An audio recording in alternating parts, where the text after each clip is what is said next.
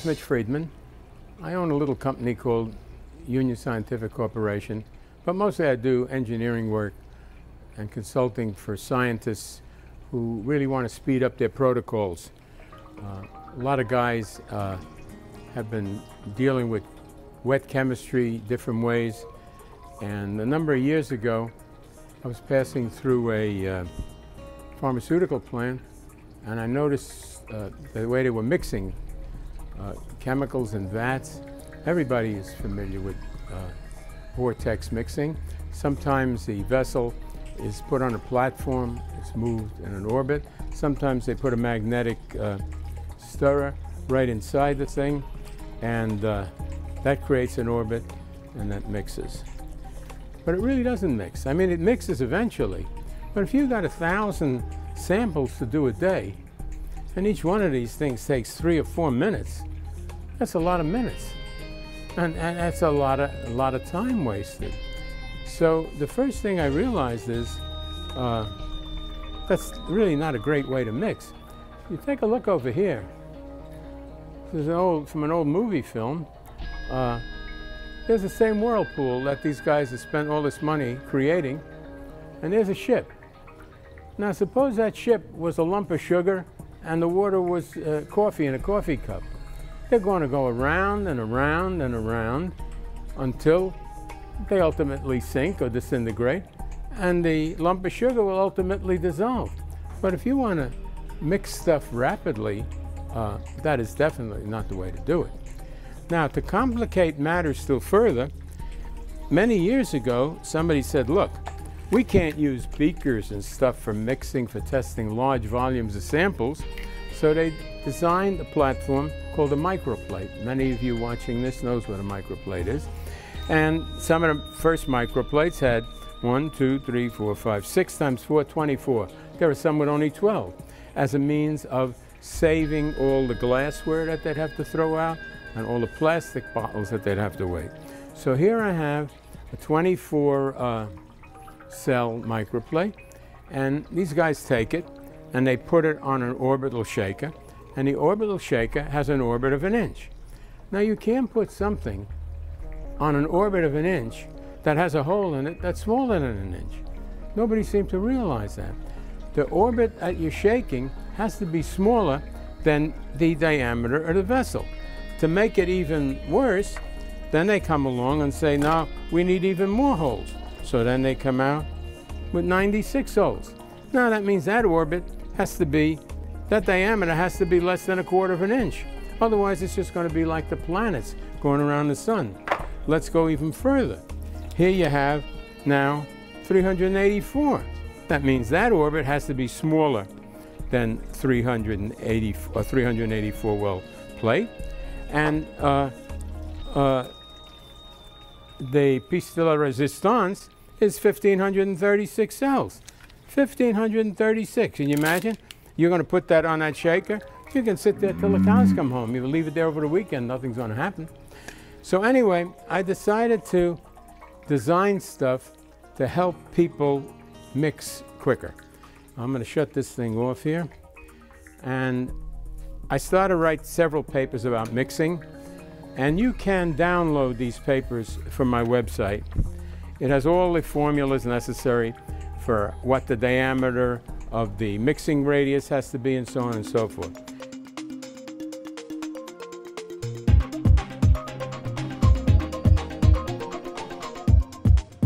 This machine I call a Vibro Tornado, and what it is a platform mounted on springs. These white things are really reinforced fiberglass leaf springs, and they're supporting a platform that can shake back and forth in this direction.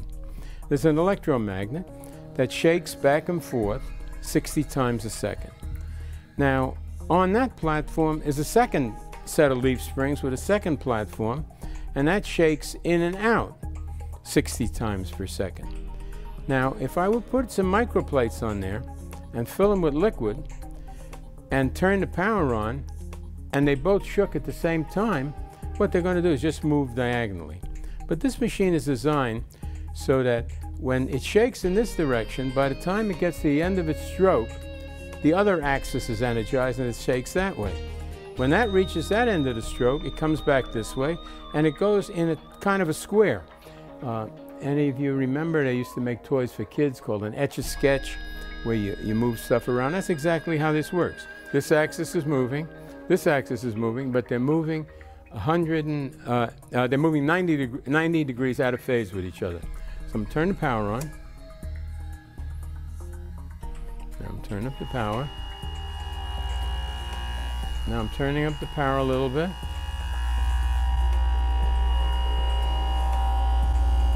Well, you see those? These are 384 well plates. I'm going to shut it off while you're filming. Now I'm going to turn it on again. Bit.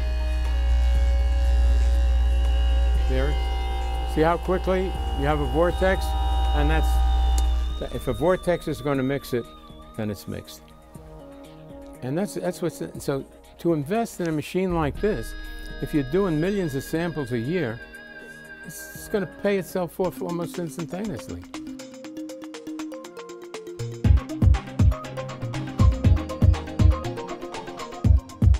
The other type of shaking that we've developed primarily for people who grow cells is horizontal shaking.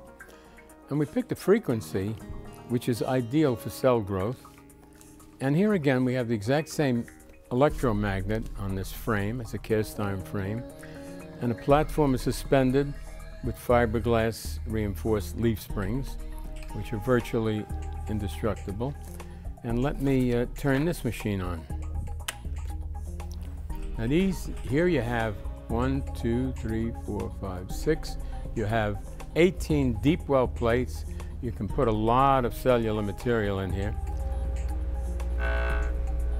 And now they're shaking.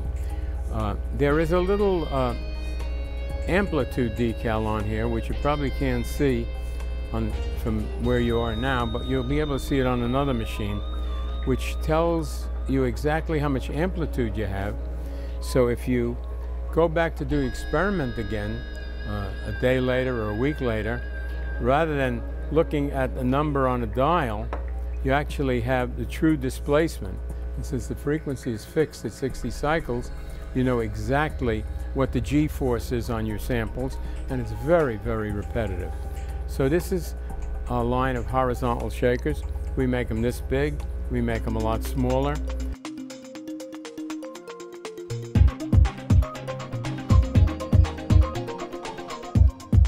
Also, when you're growing cells, some cells grow in oxygen or in room atmosphere. Other cells are grown in incubators or in CO2. But basically, when you're growing cells, and particularly in deep wells, you have a certain height of material, and you got your cellular material and the nutrients in each well.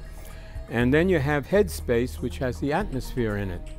Now, if you have a long growing cycle, maybe 2 days a week, you could use up all of the atmosphere inside the well, particularly if these plates are tightly packed. Now, most people put a porous membrane to keep the stuff from flying out, but the atmosphere could still come out and atmosphere could still come in. But nevertheless, if these are put on the shaker and tightly stacked, you tend not to get enough atmosphere in your cell solution. So it's a simple thing, and I don't know why anyone ever thought of it before, but we make these spacers and we encourage people to use them. You put it here, and then between every cell, you have a space. So now you could get atmosphere into each of these wells, and the stuff grows much faster because you don't run out of. You need liquid, you need food, but you need the gas that these cells require.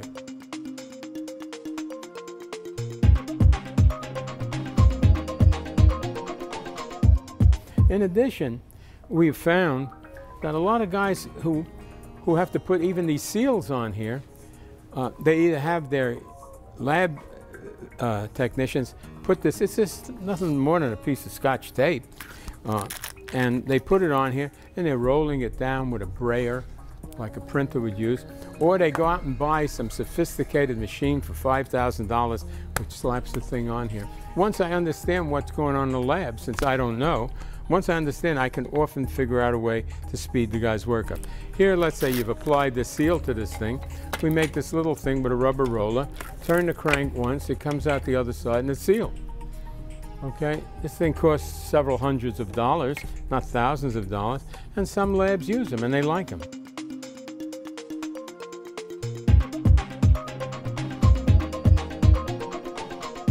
Another microplate we came across, and some of our scientists were having a problem with it, and these are called strip wells. They're made by Corning. It's a very clever device.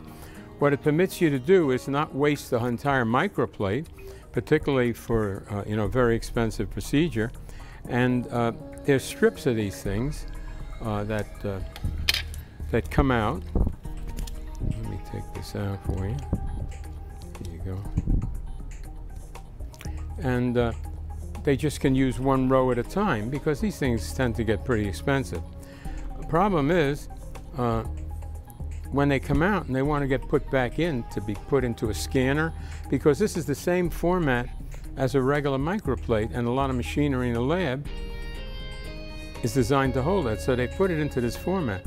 The problem is when they want to put the stuff back into these things, we just tell them use our regular plate sealer and just run it through. It pushes them all in, and then they could send it through their scanner. Problem arises when they want to take out strip number 1, strip number 2, or strip number 5, or whatever. Here's one all in white.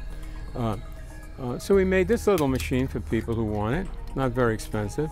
We put the tray in here, and let's say I want this particular strip out. So you just take it, pop it out, and there you have it.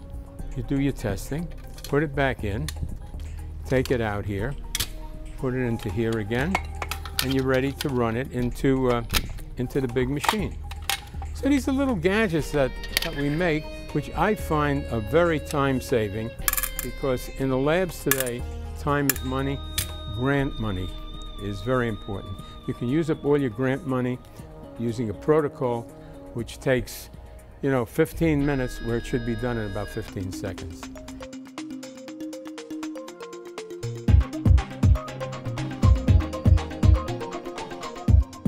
Now here is a stack of microplates and some tubes. These are 384 microplates. These are 96, and this is a stack of 96 well tubes. Now, just like our other machines, it's magnetically driven, except the springs are horizontal, and this machine will move up and down. So I'm going to turn this machine up now. And if you look at this decal here, that decal is actually showing you the amplitude. Where those two lines ultimately cross is going to show you how much it's moving. And it's important to know that.